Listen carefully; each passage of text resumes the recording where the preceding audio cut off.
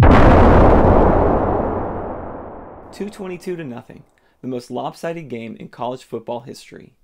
We talked to Jim Paul about college baseball ringers, church choirs, and a comic book advertisement as we delve into John Heisman's largest victory.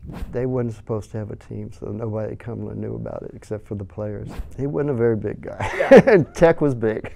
I found something on the Cumberland game, and Watt was excited. And I said, "Dad, look what I found." He goes, "Oh, I already saw that." And that's when he showed me, "Come out here," and he showed me the storage room just filled with boxes and boxes. And he hurried and hurried to get all this information, which is fantastic because it would have been gone forever.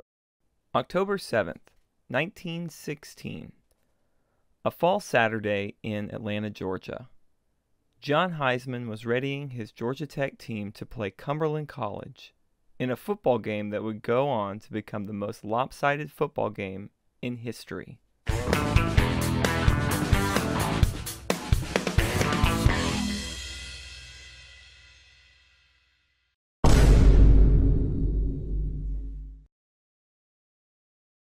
My name is Jim Paul, and I'm author of You Dropped It, You Picked It Up, a book about the highest scoring collegiate football game that ended in the score of 222-0. First off, it's a very improbable game. This game should have never taken place because Cumberland dropped football, and the score should have never been so high because Heisman never ran up to score anyone.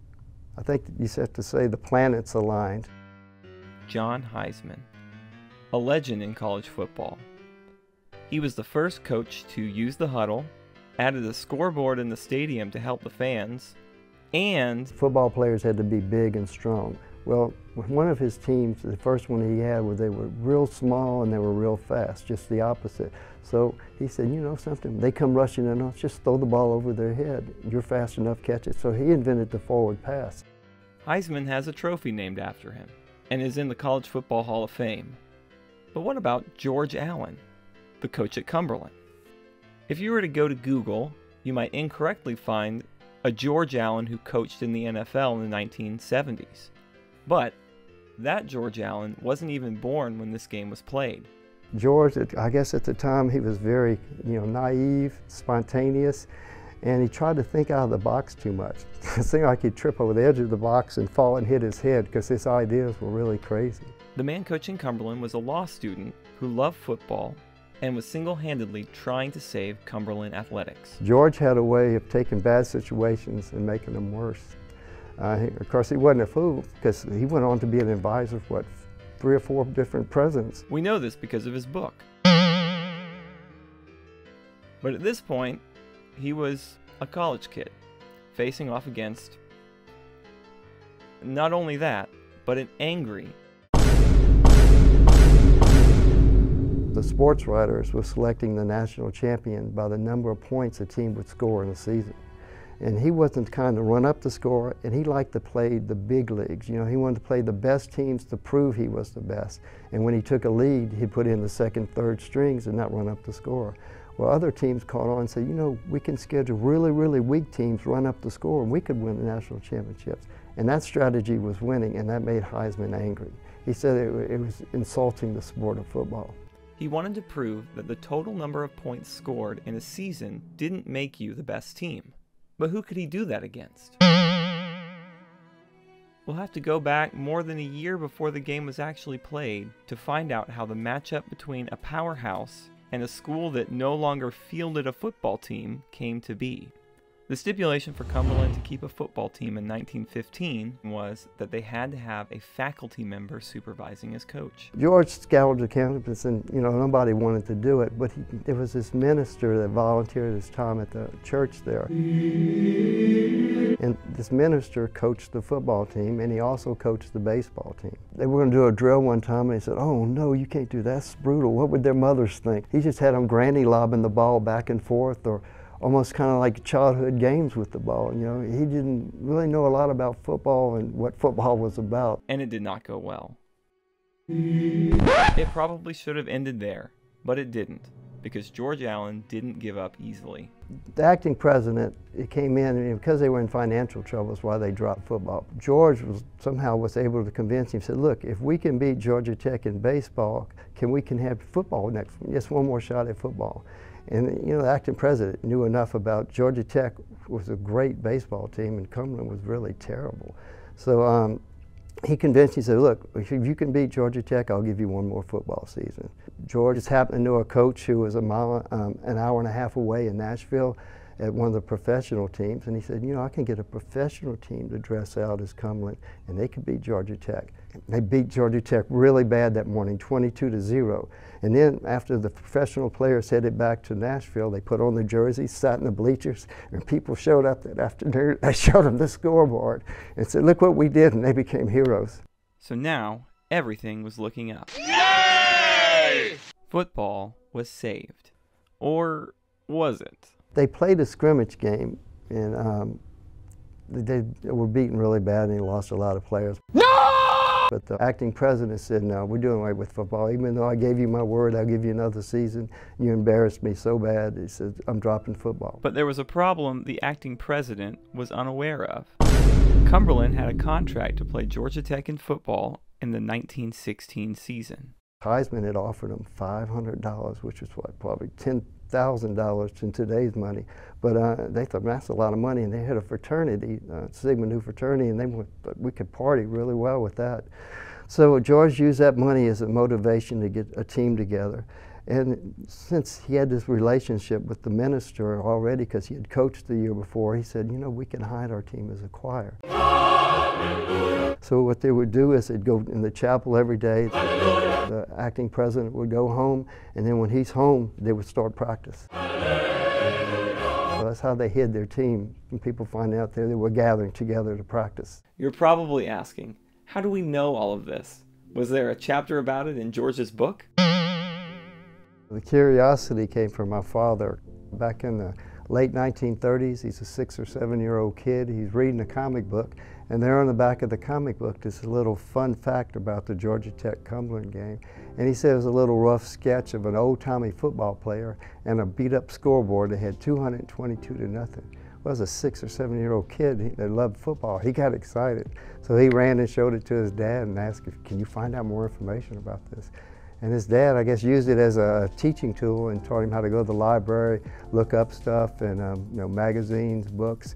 And even though they didn't find much, I think he said that summer they happened to have relatives in Atlanta, so they went to Atlanta, and they went to the Georgia Tech bookstore, some of the bookstores in Atlanta, and still didn't really find a lot. But his cousins there said, oh, we find articles all the time in the paper.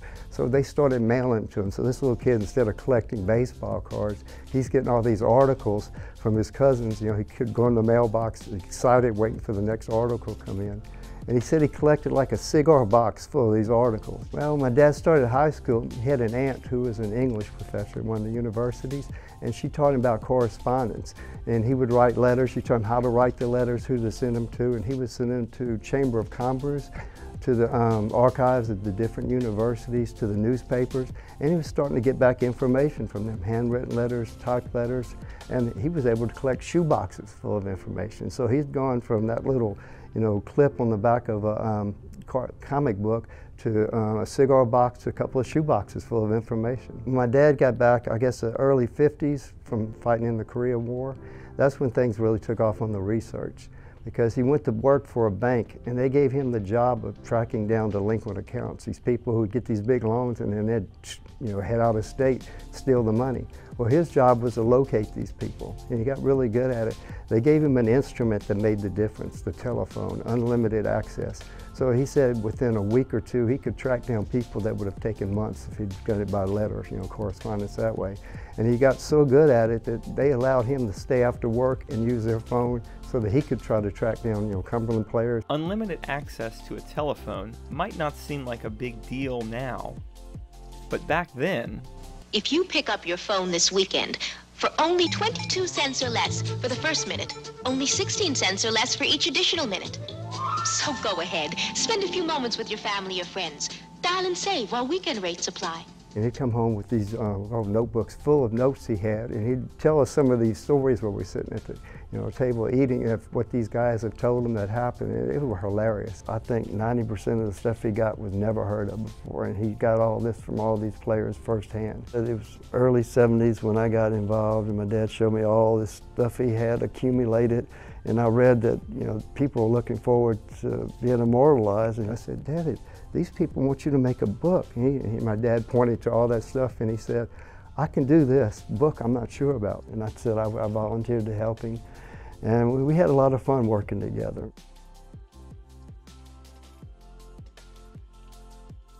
Jim's dad would come home from work, and the family would sit at the dinner table while he shared stories of this crazy football game between Cumberland and Georgia Tech. How much time are you spending at the dinner table with your family? Maybe you'd be more inclined if you had a custom-built table from tablesforgames.com. With the unique table topper design, you can eat dinner at the table and then remove the top to reveal a game-playing service underneath. Each table is custom-built and handcrafted. Do yourself a favor and check out tablesforgames.com.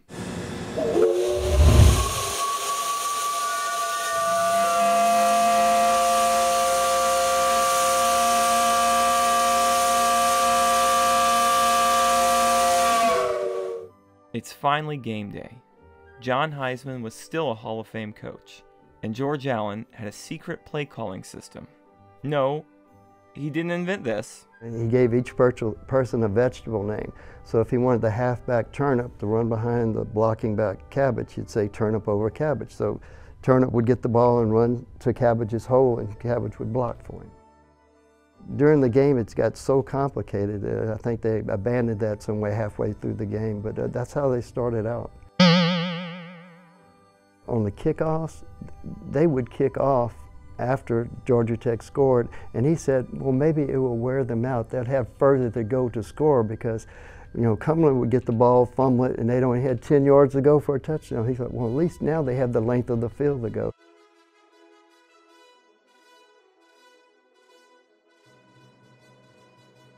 An interesting idea for sure, but it didn't tire Georgia Tech out. Heisman had more players, and he always made sure that their conditioning was top-notch. They didn't need any motivation, but they had it. They divided the game into quarters. You know, Team A would go first quarter, Team B second, and the same thing in the second half. And he promised a steak dinner to the team that could score the most points. So that kind of became like a rallying cry. You could hear him going, steak, steak, steak. Not to be outdone, George began his own chant. Remember the $500. That was their motivation. As the game wore on, the Cumberland squad was getting beat up. Players were hanging on to each other, you know, just to stay upright. They were arm in arm, and you know, they're hurting, but they have to stay out there because they have very few players.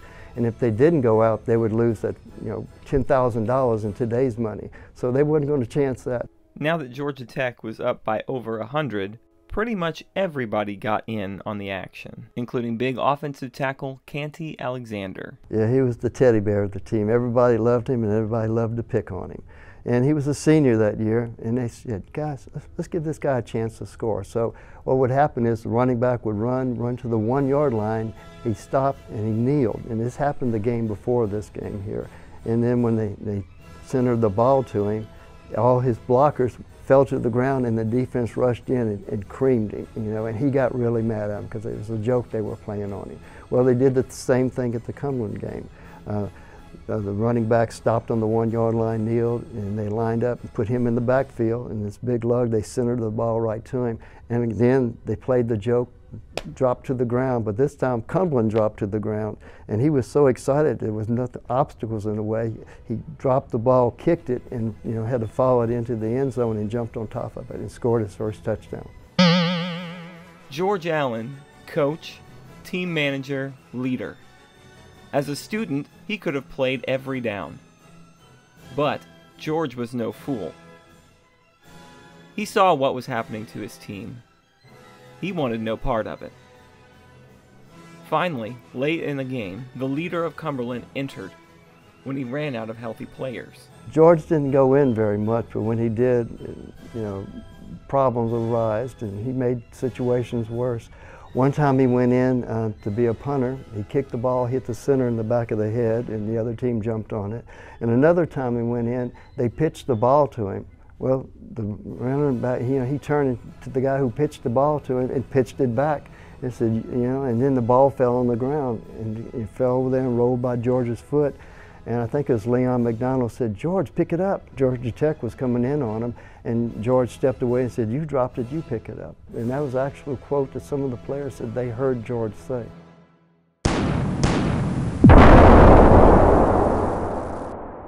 The clock ran down. It was a total defeat. The Tech players saw the scoreboard, but few realized how significant it was. Heisman wasn't happy after the game. They didn't really get in shape in that game because they didn't have any opposition. So he made them practice so they'd be ready for the next game. In 1956, 40 years after the game, the two teams got together for a reunion dinner at the Greater Atlanta Club. One of the Cumberland players summed it up by saying, "This is one of the great thrills of my life. I haven't seen many of these men since 1917, and this chance to relive this game is something I shall never forget. Thank you for making one man happy." As the years went on, the players began to realize that the score of this game was never going to be equaled. Cumberland may have lost the game, but the school was forever grateful to the team. When the pain started to fade away, they started thinking a little bit, we're part of history now. So I'm sure they had a little pride that they did that, but they saved the Cumberland Law School. Dean George Griffin spent his entire life serving Georgia Tech. Even with all of his many accomplishments, he began to realize how important this one event was in his life. Dean Griffin was one of the quarterbacks there. And I remember I finally got to meet Dean Griffin. Very sweet man, very humble. And he said during the game that they didn't think much of it. And after the game, they didn't know how great a historic event this was.